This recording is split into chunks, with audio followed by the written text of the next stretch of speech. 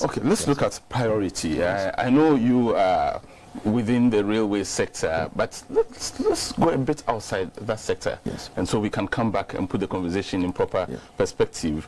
So we're looking at priorities. And of course, we admit that having a railway could be beneficial. We've seen it benefit other countries. But here as a country, we have challenges, beginning with education. This government says it has introduced free senior high school education.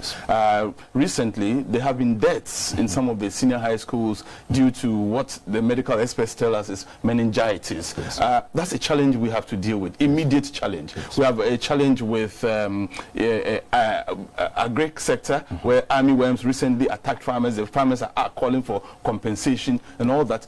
Okay, so you look at these problems, and I can continue to give you an endless list of problems. And then we have railway coming somewhere in there, demanding about $21.5 billion to develop. $21.5 billion can immediately take care of pre-senior high school education. It can immediately resolve or solve the problems of the farmers whose farms were destroyed by the army worms, and so on and so forth. Why should we, at this point in time, consider railway development as an important matter, considering our very huge challenges? That's a very good question, and I like that.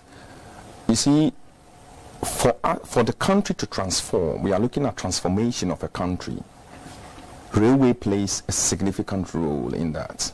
Now, all the things that you've mentioned, if we have proper railway systems here, the benefits that generates back into the country can give us good hospitals. The schools will benefit. The agri sector will benefit. Because you can imagine transporting all your cocoa through the rail. You know, it makes the country vibrant. It brings in more, and the 21.5 billion that you've just quoted, the sector can look for investors to come and invest into that and give us a system, a good system, which we need to train our own people. It creates jobs. Do we even know how these guys got the meningitis? Maybe at home, parents don't even have good, they are not wealthy enough to take their children to good hospitals. Railway can bridge that gap, because job creations, businesses are going to grow. Everybody is going to be happy. Look, I'll give you an example. Manchester used to be, because it's part of the north, and you've lived in England before. People in the south will say, oh, the northerners. You see, there's that kind of gap between the northerners and also the southerners. So even if you work in London, you get London allowance. You don't get that in Manchester. These were like deprived areas. Now Manchester is transformed to a point that all the big consultancies are moving to Manchester. BBC is moving to Manchester.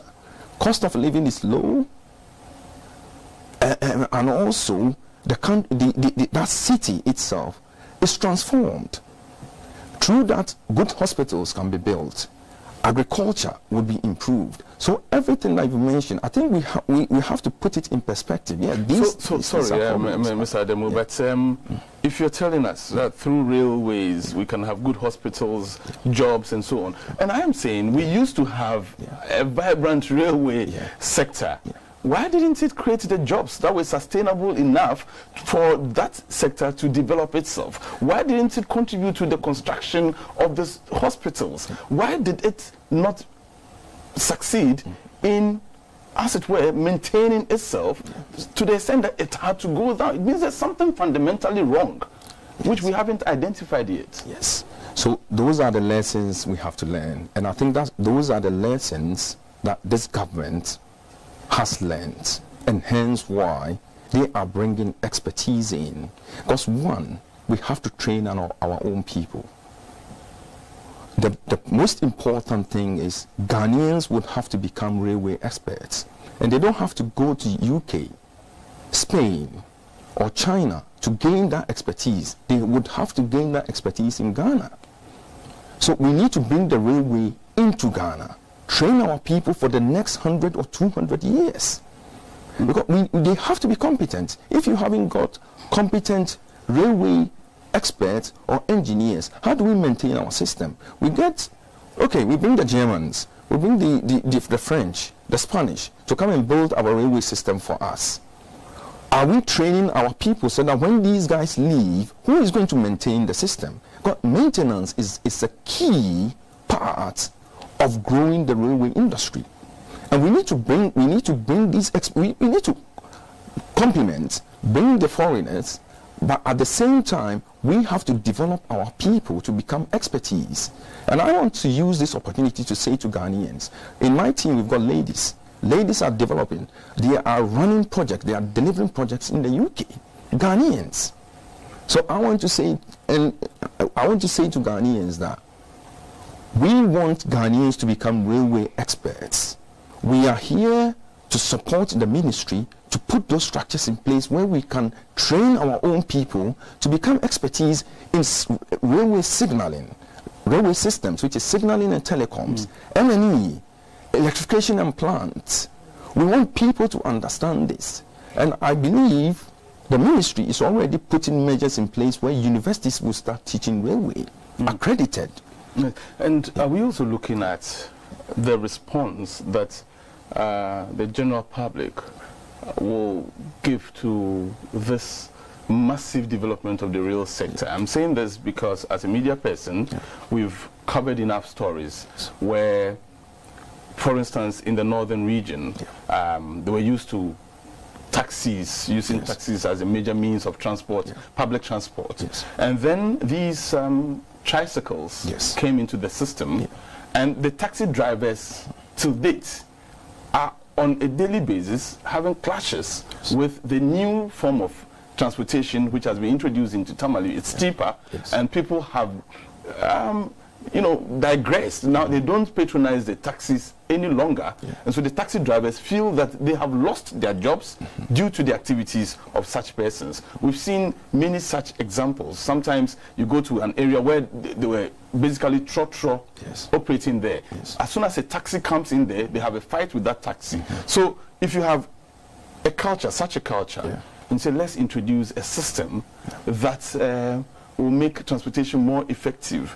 To what extent can we engage, say, the trotro drivers and the other public-private drivers like the GPR, so that they don't feel that an expansion of the rail system will mean a decline in their businesses?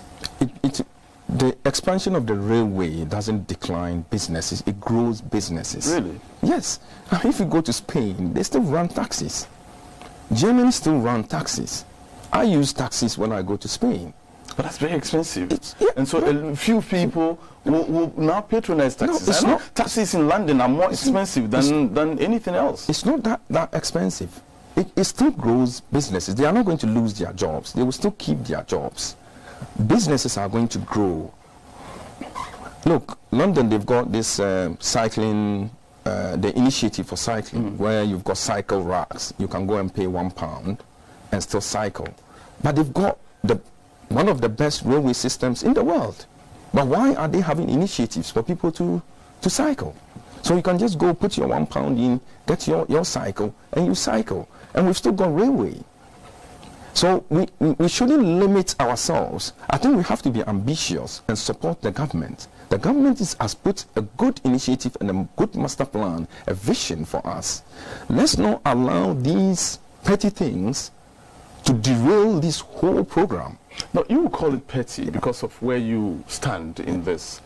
But the trotro driver will not see it as petty. He sees it as something that will affect his livelihood.